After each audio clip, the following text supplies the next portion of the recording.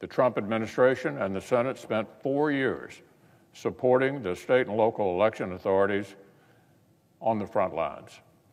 New tools and information sharing partnerships, unprecedented coordination, hundreds of millions in new funding, new painful consequences for bad actors like Russia if they interfere. The absence of any reports of foreign interference is a ringing endorsement of our bipartisan work.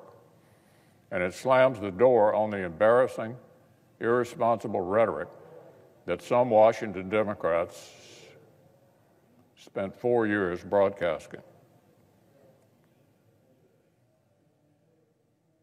Too many voices tried to talk down our progress, urged Americans actually not to have confidence, and smeared anyone as unpatriotic who opposed far-left proposals to rewrite election laws.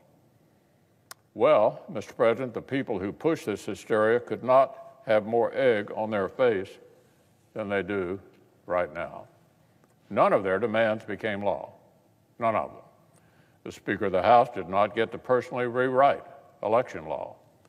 And yet, because of the sensible bipartisan steps that some of us championed, our defenses and countermeasures proved to be in radically better shape than back in 2016.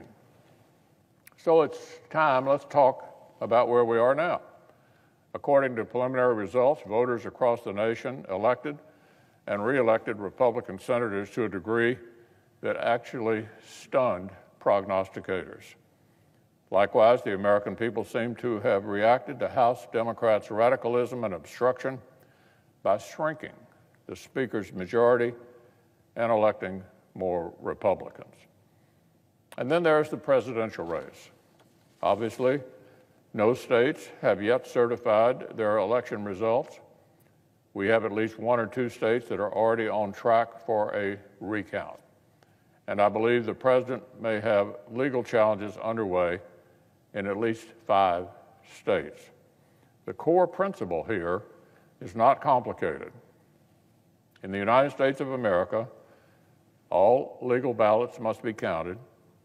Any illegal ballots must not be counted. The process should be transparent or observable by all sides, and the courts are here to work through concerns. Our institutions are actually built for this.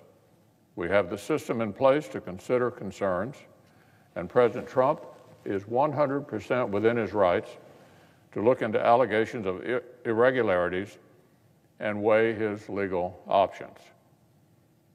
Let's go back 20 years ago. 20 years ago, when Florida came down to a very thin margin, we saw Vice President Gore exhaust the legal system and wait to concede until December. More recently, weeks after the media had called President Bush's reelection in 2004, Democrats baselessly disputed Ohio's electors and delayed the process here in Congress. In 2016, election law saw recounts or legal challenges in several states. If any major irregularities occurred this time of a magnitude that would affect the outcome, then every single American should want them to be brought to light. And if Democrats feel confident they have not occurred, they should have no reason to fear any extra scrutiny. We have the tools and institutions we need to address any concerns. The President has every right to look into allegations and to request recounts under the law. And notably, the Constitution gives no role in this process to wealthy media corporations.